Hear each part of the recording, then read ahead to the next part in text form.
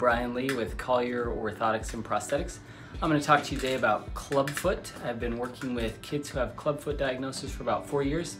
I've been in the orthotic prosthetic industry for about 12 years and with Kaiser O&P for about 7 years. During the first appointment with the parents, there are obviously a lot of concerns and questions they might have. I go through, try and answer all of their questions, talk about the purpose of the braces, the success rate of the surgery, and how really it's a very high percentage of full recovery for the kids. I also refer the parents to a good web page by one of the doctors, Dr. Mitzi Williams, who works a lot with clubfoot kids.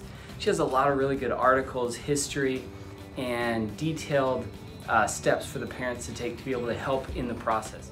We're all working for the same goal for the full recovery of the child's clubfoot deformity, to be able to lead a normal childhood.